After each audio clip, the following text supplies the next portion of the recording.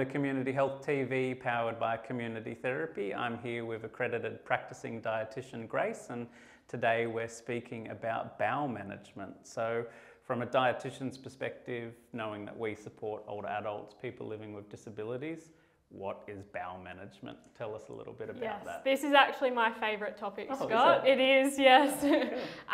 So in terms of bowel management, it may refer to constipation, so that may be defined by perhaps not opening our bowels or opening our bowels less than 3 times a week. It may be passing hard stools or experiencing straining or incomplete evacuation on the toilet.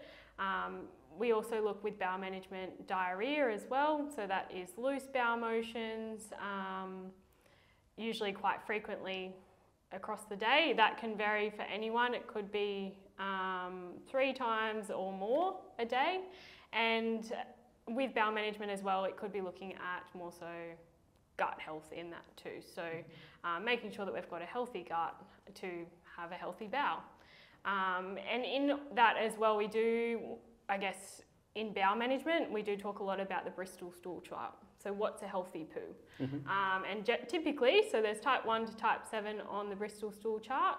Usually type 3 to 4 is the healthy stool, which is usually what we're aiming for overall. What are some conditions that people live with that maybe are more associated with challenges with bowel management, knowing that I know we support older adults and people living with disabilities, but this bowel management is something across the lifespan. So what are some key conditions that you're often coming across that people have bowel management as a key care need? Typically, so it's a big question. It is a big question, yeah. So I guess it does change across our lifespan, particularly as we age is one of the factors. So when we look at our bowels, we do look at a lot of factors, so things like our fluid intake, our fibre intake and movement. And as we age, we may find that we have a more sedentary lifestyle, or if we're living with a disability where we're immobile or sitting a lot or wheelchair bound, where we're not getting that movement, it may impact our bowels as well. So certainly particular conditions would include, for example, Parkinson's disease, motor neurons disease. Somebody that's had a stroke.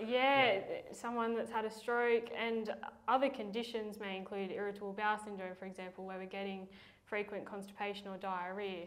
But there are, it can happen to anyone. It's not just anyone with a particular condition.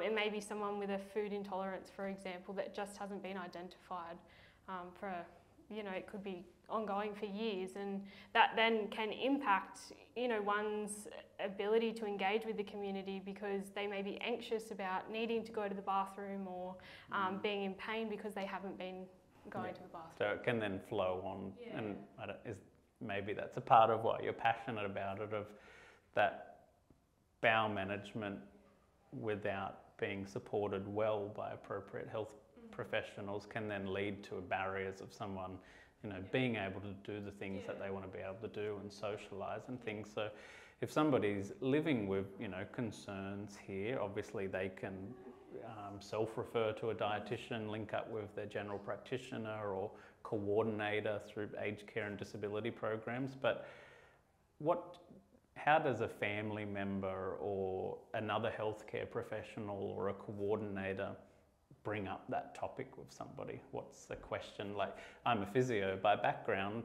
What would I say as a physio, or what would a coordinator say to somebody of, how's your poo? Like, what do they say? Normally I just ask, how are your bowels going? But I can understand that it can be it's a very personal topic to someone, and not everyone's. It's an area of passion for you, so you feel comfortable talking about it. Yeah, and if you're not comfortable talking about it, then you don't want anyone to feel awkward or uncomfortable or put in a situation where they don't want to talk about their bowels. So you just start the conversation by going, how is your... I'd say, how are your bowels? Yeah. And they say and something. Normally quite a lot of people are quite open about it, just knowing, it is a part of our assessment. So perhaps if you are a coordinator or coming from a different profession, whether it be a physio or an OT, it could be just used as part of your assessment. Look, as part of this, I do need to ask, how are your bowels? Have you had any concerns over the last... And if they say no, and you can maybe follow up and say,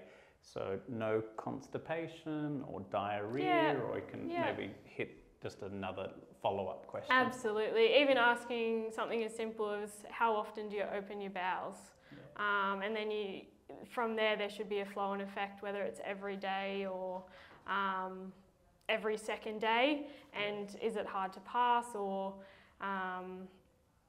if anyone's on any laxative medication, for example, things like Movicol or Coloxyl Senna, that might be a key indication as well, particularly for health professionals to look at in terms of if they might be struggling with their bowels. Yeah, it brings up a good point in my mind, like as a physio walking into someone's house knowing that we provide mobile visits, visually, like I'm always looking for things. So that may be that I've looked on someone's medication chart or their Webster pack and seen those medications, or sometimes I might see a bathroom that's maybe not clean, and I can prompt a conversation from there. So if that conversation's come up and maybe a care need's being identified there, then how do you say, well, maybe a dietitian helps? Like, what could I say to someone that a dietitian can help, and how can they help? What's something I could say?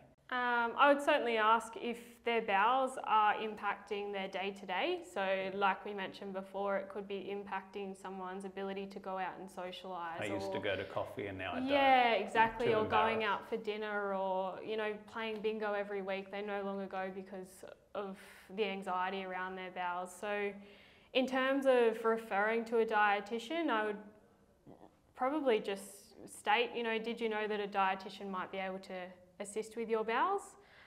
Would you like me to refer? Because it sounds like this is a concern to you, and we'd really like to help manage this and hopefully improve your quality of life and being able to get back and going out for coffee or playing bingo or whatever it may be. Yeah. Do you have any good stories of someone you've really helped? There's no preparation. Is there someone that had a social goal and then they were able to just feel a lot better or less anxious about that? Yes, I definitely have, and so I guess as a particular, not giving away names, but this particular individual was living with diarrhea on background of irritable bowel syndrome. And through identifying some of trigger foods, things like caffeine intake and lactose intolerance as well, by limiting those foods, this particular person was then able to actually go out and play cards in the little retirement village that they lived in, which is an excellent outcome and what we really want to achieve. Without being anxious that something's going to happen. Yeah, absolutely. Yeah, awesome. Really cool. Well, I think we've covered a lot in this episode. Check out the description for some key tips, and we'll see you in the next episode. Bye.